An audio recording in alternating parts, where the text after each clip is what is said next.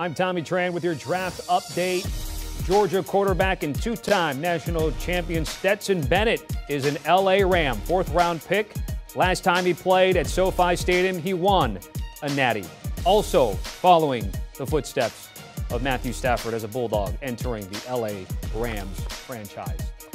I'm here with our Anna's Lige Duzable and Emery Hunt. Lige, I'll start with you. Your reaction, Stetson Bennett finds a landing place in LA.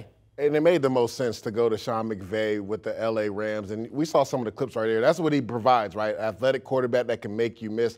I really like how he kind of worked on some of those mechanic issues that he had at the Combine, had a really good throwing session there. So I think this is a guy that obviously is not going to play this year, but if you can't learn under Sean McVay, it's going to be hard for you in the NFL. And I think that he ended up at the right spot for him to actually have success in the NFL.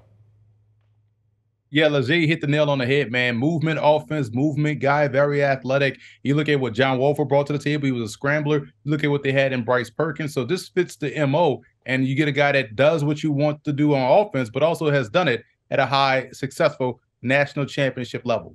So we're starting to see a string of quarterbacks late fourth round, early fifth round. We also saw a string of linemen go in the fourth round. So we've asked both of you guys to target a couple of those notables. And again, Lige, which couple of linemen stand out to you? Yeah, it's great value in the fourth round for an offensive line. Anthony Bradford from LSU going to Seattle. Me and Emery were kind of talking about this off camera. He just fits the mold of a Seattle guy. Mauler, phone booth, war daddy type guy. Really get that run game going with Zach Charbonnet, who they took in the second round, and Kenneth Walker III, who they took last year. Does a really good job of mauling guys at the line of scrimmage. He pulls really well in open space. Now, he does struggle sometimes in pass protection because he is a waist bender instead of a knee bender because he's so aggressive. He needs to work on that technique-wise. I also like Blake Freeland going to the Indianapolis Colts. I mean, the Colts are having a heck of a day 3 draft today. This guy's 6'8", Tommy, about 305 pounds. I feel like he could put 10 to 20 pounds of mass on, and you wouldn't be able to tell the difference because he's so long. Very athletic offensive tackle, killed at the Combine as far as the vertical jumps and all the testing. The thing is, because he is so tall, he has that high pad level at times. Speed to power gives him some issues. But don't be surprised. Blake Freeland can mess around and be a starter for the Colts for the next 8 to 10 years. You know, I had back-to-back picks. You talk about City So from Eastern Michigan going to the New England Patriots.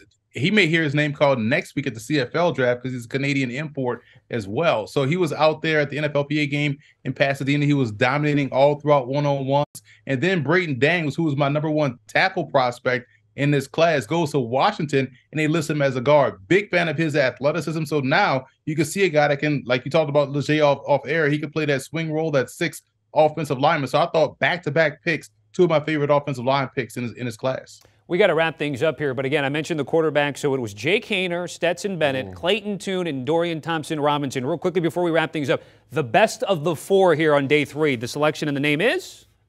I'm going to go Stetson Bennett because of where he went. I would say DTR, but I don't like him going to Cleveland. All right. What about you, Emery? I like DTR because I feel like he could beat out for that #3 spot. We'll see what happens in the preseason. All right, we're going to wrap things up. We're here all day. More updates coming from HQ, but our thanks to Emery Hunt and Lige Duzable.